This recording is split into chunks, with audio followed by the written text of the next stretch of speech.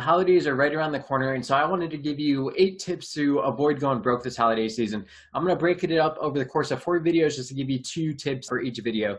The first thing you want to do is set limits, and there's a few reasons for this. It's very easy to just grab things randomly over the next few weeks, next few months as you're shopping, just thinking, hey, this would be awesome as a gift, and just kind of keep piling in without actually giving it much thought as far as how much value it's going to have to the recipient.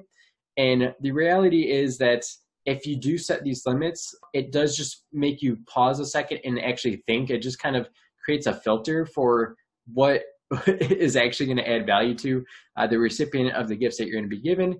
And that easily gets rid of and saves a lot of money, especially if that's you. If you were thinking to yourself like, oh yeah, I grab stuff every week now through the month of October, November, and December, all the way up until Christmas. So once you set those limits, it helps refine and filter out some of those things. And that's valuable because people don't have enough time as it is to deal with the stuff they already have. And so these new things that you might be purchasing, they may not even get used. So just keep that in perspective.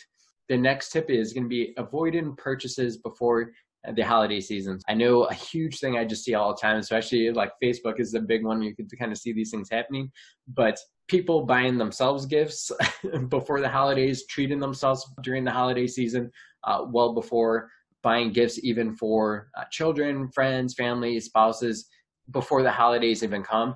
And what that does is it just makes it harder to actually get good gifts, because if you're always buying stuff for yourself that you need or want all the time, it's so much harder for other people to give gifts to you. But the same thing for them.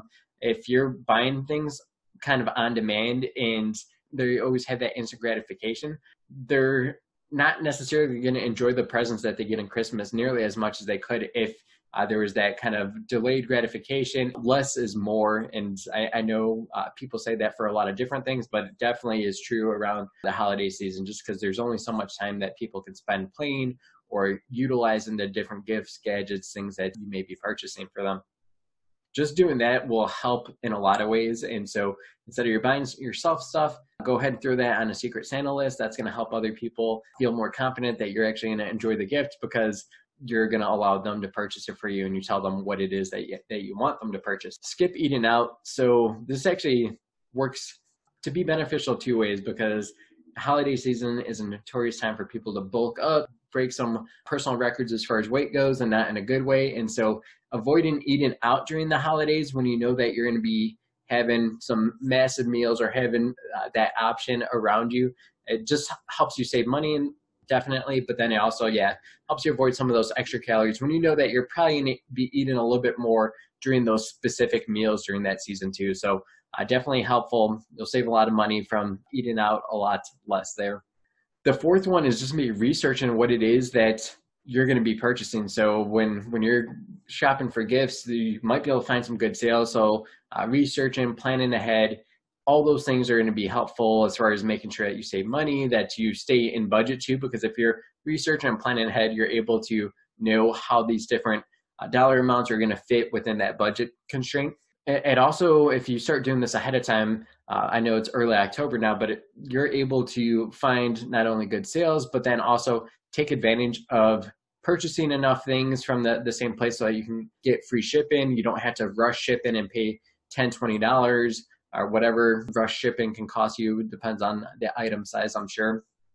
Obviously, Amazon helps a lot of times with those, but that's not always the case. Amazon doesn't always have everything. And so, if you need to get a rush order that could cost $20, $30 extra just from having to rush things overnight if you're a procrastinator.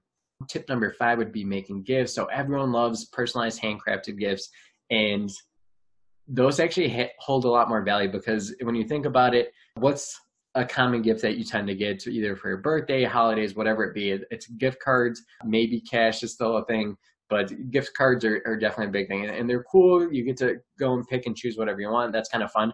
But when someone actually gives you something that's personalized, it shows that they actually know you, care about you, and took the time. And that is so rare in today's day and age, where people actually take the time to put effort into things. And so, making gifts actually goes a long way. It might save you some money too. The next one is baking gifts. So kind of along the same lines, taking the time to bake gifts. Everyone loves eating special treats, especially if they're treats that are only made around the holidays. I'm sure October's rolling around. People are probably already thinking about like, oh, I can't wait to have grandma's this or aunt's this, cousin this, or maybe a coworker brings something in. So there's always those treats that are just kind of special occasion, and people enjoy those. They'll actually remember those. They'll look forward to those every single year. They're not going to be necessarily looking forward to the gift card you're going to give them the following year. So baking gifts also helps. And yeah, if you shop in bulk at Sam's Club or Costco, you can get a lot of flour, a lot of sugar, all that stuff that you need fairly cheap. Tip 7, so starting a side hustle, and this can be a lot of different things. I know what's popular now is like Uber, delivering food, DoorDash, those types of things. Those are an option for sure. If that isn't your thing, there's other ways you can actually look for different opportunities. There's seasonal jobs that you might be able to do. Maybe there's like a little Christmas store you can help at. There's also things that might be already within your skill range. Maybe you'd be able to be a virtual assistant for someone. Maybe if you're in technology, you're familiar with coding, you can go ahead and start building websites for the holidays, and Etsy as well. So if you're crafty, you can definitely use Etsy to sell products too. So it'd be something that's fun. It's a good outlet for you, but then you can also make some money from it. So those are some cool options for side hustles. Tip number 8, just be present. It's very common for people not to even take the time or thought into stuff, but a lot of times we're in the same room with people, but we're not really present. We're not really there. We're staring at our phones. We're looking to see what other people from high school, however long ago it was, don't even really have a great relationship with them or a real relationship with any of them anymore.